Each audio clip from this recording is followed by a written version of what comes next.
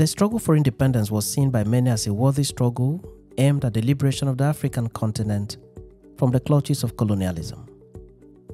The struggle was spearheaded by some notable young Africans in their respective countries of origin. The struggle eventually succeeded, and the leaders of the independence movements became the first indigenous leaders of their countries. They were celebrated and elevated to heroic positions among their people. But this new set of leaders all suffered from one virus. They were not ready to leave power or allow for succession. They became sit-tight leaders. They fell in love with power and stayed on almost forever. Hastings Banda was one of such leaders in Africa. He became Prime Minister and later became President in 1964 and stayed on in office without break until 1994, when he was forced out of power by the power of the people freely expressed in a keenly contested election. In this edition of Back in History, we bring to you the history of Malawi's first Prime Minister and first President, President Hastings Kamuzu Banda. Welcome to this edition of Back in History. Hastings Banda is said to have been born in 1898. He was trained at home and also trained abroad. In 1931, he earned a bachelor's degree in history from the University of Chicago in the United States. He later studied medicine at Meharry Medical College in Tennessee, from where he obtained a degree in medicine in 1937. Banda thus became the second Malawian person to receive a medical degree after Daniel Malekebo. He later moved from the United States to the United Kingdom, where he enrolled to also qualify as a medical doctor there. He eventually qualified and was given the license to practice medicine. He practiced for some years and later returned to his home country to take active part in politics. Shortly after his arrival, he started speaking against colonialism and began to advocate for independence. He insisted that Britain should leave and hand over their country to the natives for self-governance. He galvanized the support of his people and continued in the agitation for independence. Eventually, in July 1964, independence was granted and Banda became the first Prime Minister of the new country. 2 years later, he proclaimed Malawi a republic with himself as the first president. He consolidated power and took full charge of the country. He formed his cabinet and apportioned portfolios to his ministers. He changed the name of the country from Nyasaland to Malawi, a name which the country is still known till today. He quickly expanded secondary education, reformed native courts, ended certain colonial agricultural tariffs, and made other reforms in the new country. He supported women's rights and improved the country's infrastructure to a very remarkable extent. Like most other African leaders at the time, Banda declared Malawi a one-party state under the Malawi Congress Party, MCP. This was criticized by many pro-democracy figures, but Banda went on with his decision. His mission was to use the one-party system and perpetuate himself in power, and this mission was achieved with ease.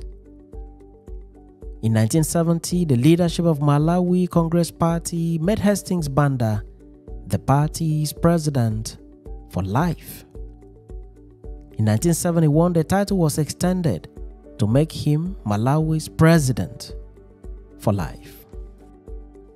Expectedly, this did not go down well with many people, but there was nothing they could do. Hastings was a no-nonsense leader. He went on and remained in power for years upon years. Hastings had no room for opposition or dissenting voices. The country went on with Hastings as the president and political leader. His regime was criticized for being high-handed and intolerant to opposition. Hastings' human rights records were poor. In April 1992, Chukufwa Chihana, a labor unionist, openly called for a national referendum on the political future of Malawi.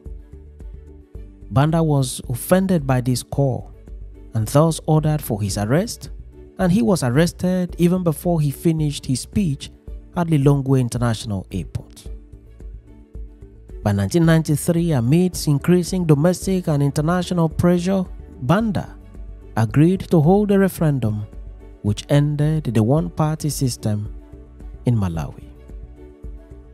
The referendum was held on 14th June 1993, resulting in an overwhelming vote in favor of multi-party democracy. After these, political parties besides the MCP were formed and preparation for the general election began in earnest.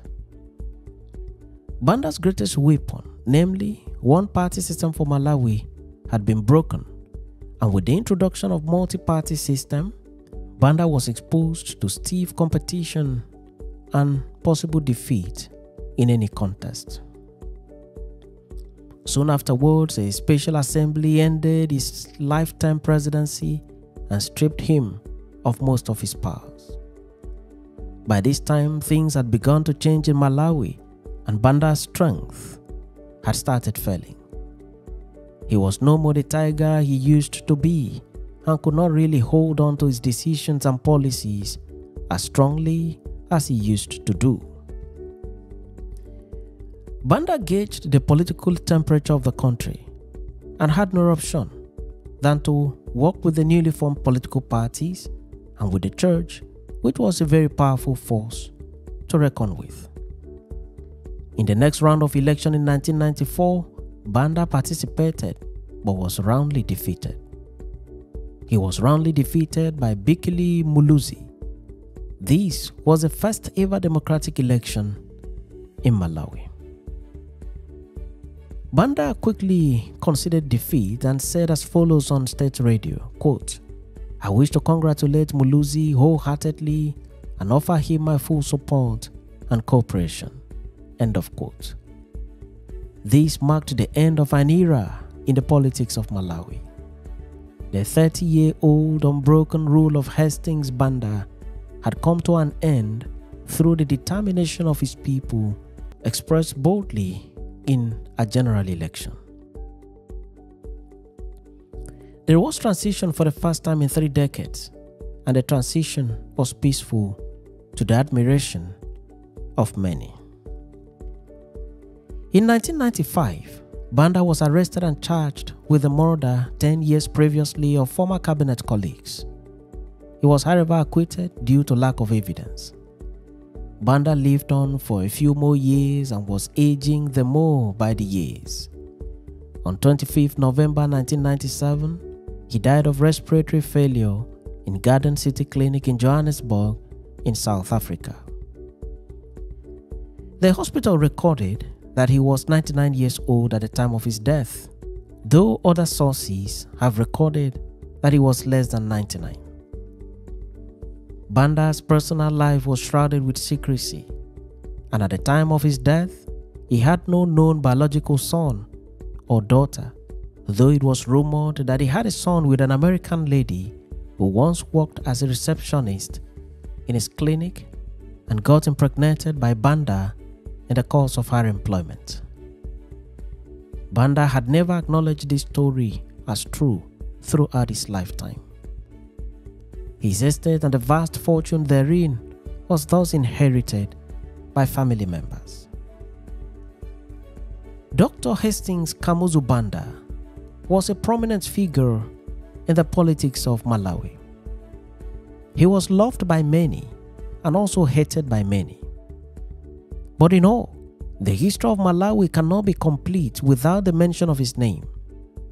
He remains in the history books as the first Prime Minister of Malawi and the first president of the country who fought doggedly for independence, but who went on to rule for an unbroken period of 30 years.